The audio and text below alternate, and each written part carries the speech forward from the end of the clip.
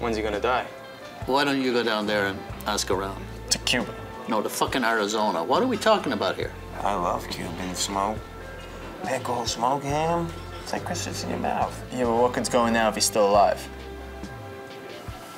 A girl like this would fuck you, why? Because you're pretty? Because he's the scariest looking guy in the room? No. In Cuba, there's no private property. The only thing a girl owns is their pussy. Fucking is a revolutionary act. Well, how do we get into Cuba? Oh, dear God, my last remaining brain cells have been used on this pair.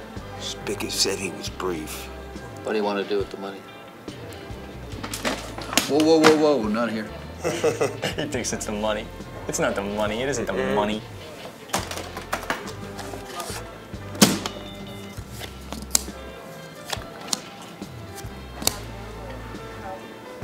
That's a Martin Tejico rookie card. So what do you want to invest in? Something concrete, I guess. B's got it all worked out. B. He's A, you're B. You do know that. Concrete. Please, could you use a glass, you Neanderthal? I'm not a corner goon, you cocksucker. All right. What do you think's gonna happen when he dies? Your people are gonna take over. Our people. Choose. You motherfucker. They're gonna liberate it. I don't see what's so bad about that. Look, Cuba's a communist country. Everything is free. Water is free. When your people take over, they'll be paying for tap water. Ain't a free country nowadays unless you pay for water. I suppose they're gonna build hotels and casinos and McDonald's and Starbucks. And Dwayne Reed is gonna come in and take over every corner, marking his territory against CVS like some pharmaceutical street gangs.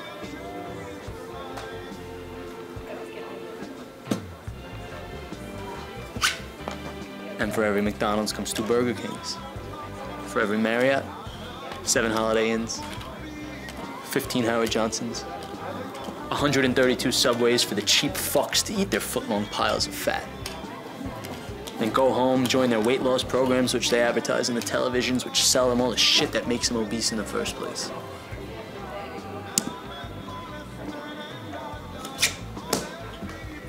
And at the end of a long day of consumption, all they're gonna want to do is wash it down with a nice ice-cold bottle of $2 water, which comes from the river Castro himself was baptized in. You know how many fucking banks they're gonna build?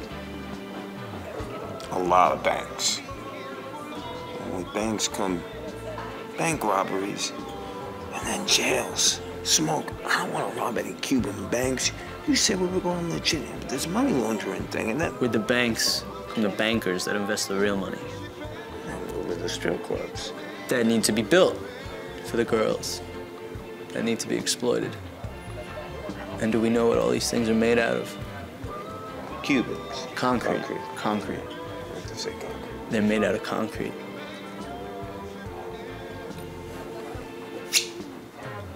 For you.